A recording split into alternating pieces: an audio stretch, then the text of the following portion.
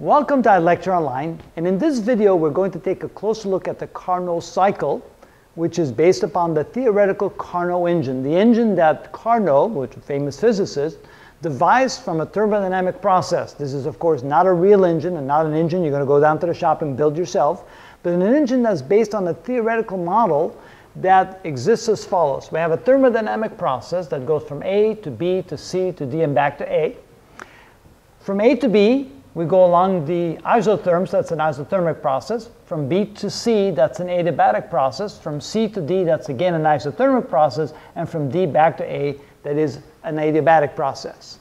And Carnot showed and proved that this is the most efficient engine you can have. All other engines you can devise, any other thermodynamic process, will have an efficiency lower than the efficiency of this particular engine. Remember the equation for efficiency. Efficiency is equal to work done divided by the heat that you derive from the hot reservoir. And work done can be written as Q hot minus Q cold divided by Q hot. And if you divide this into that, you get 1 minus Q cold divided by Q hot. So what we want to do here is come up with an equation where we're going to divide Q cold by Q hot somewhere in this process. Now remember that in an isothermic process, based upon the first law of thermodynamics, delta U is 0, and therefore Q equals W, which is equal to nRT times the natural log of V final over V initial. So if we're going to use that, let's start with Q cold, the heat expelled at the cold reservoir. Q cold is equal to nR times the temperature cold, because at that point the temperature is T cold, times the natural log of V final over V initial. So in this part of the cycle, in this process, V final is VB and V initial is VA, so we write VB divided by VA. Now, to find the heat being put into the system or into the cycle at the hot temperature, we have QH, and that is equal to nR times temperature H times the natural log, and again, that would be V final over V initial, so it would be VD over VC. Now, there's a mathematical trick here. We're going to take the negative of this.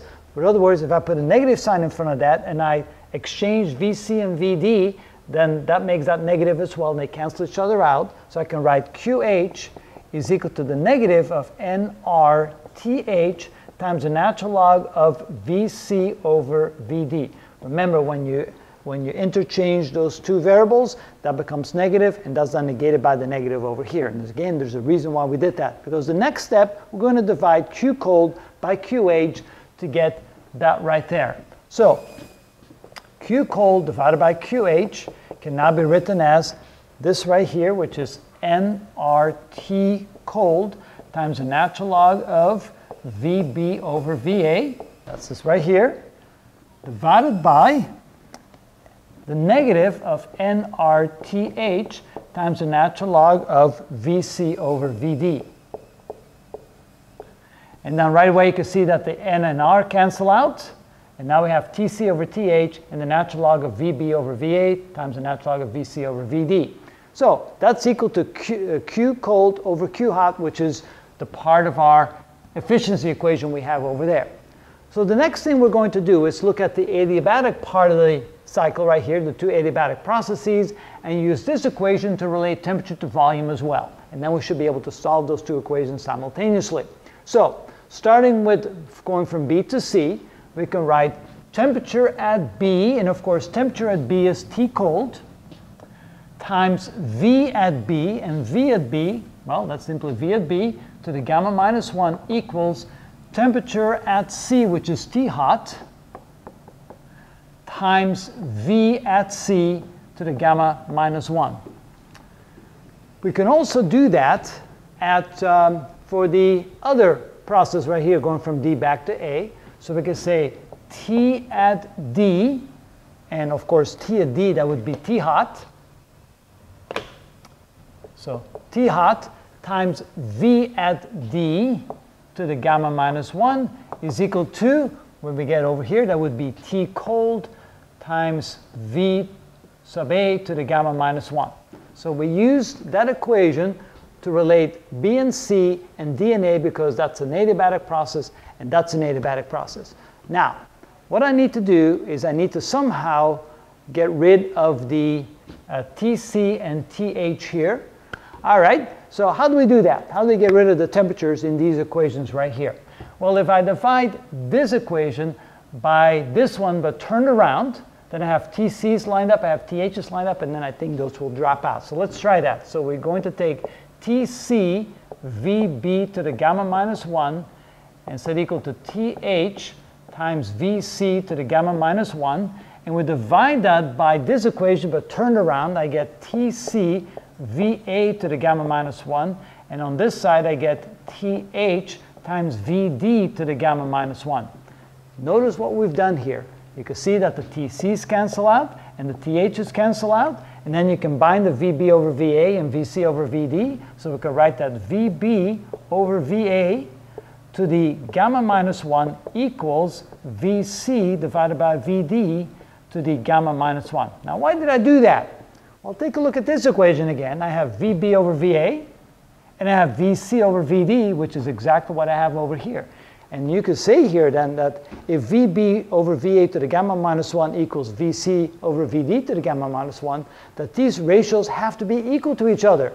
If those two ratios have to be equal to each other, then this has to be equal to that, and those cancel out. Because Vb over Va is equal to Vc over Vd, which I have over here. And then I look at this equation, I can write that Qc over Qh is equal to Tc over Th. Of course, don't forget the minus over there. Now, does the minus make sense? Well, it depends. Notice that if I only take the absolute value of the left side, excuse me, of that equation, because if I simply look at the quantity, not the sign, and if I then write it like this, if I say the absolute value of Q cold over QH is equal to, and I can just get rid of this negative sign right here, and simply say that is equal to T cold over TH as a positive quantity. And then I can see over here if the efficiency is equal to 1 minus Q cold over QH, and I have determined that Q cold over QH is equal to C cold over TH, T cold over T hot, then this equation then becomes the efficiency is equal to 1 minus T cold over T hot for a theoretical Carnot engine. And that then is the maximum efficiency any engine can have, simply 1 minus T cold over T hot. Now, of course, that can be written in a couple different ways, but also can be written as E is equal to, just like we did there, T hot minus T cold divided by T hot. And that's another way of writing the maximum efficiency of a Carnot engine. So that was pretty neat that Carnot came up with this concept that there's no engine with any greater efficiency than this engine right here. Of course, not a real engine, theoretical engine, but at least for engineers, they know that they can never exceed this. And if they want to make an engine more efficient, they can do that by making this relationship as small as possible, meaning make T cold as small as possible and make T hot as big as possible. They get the greatest maximum efficiency an engine can produce.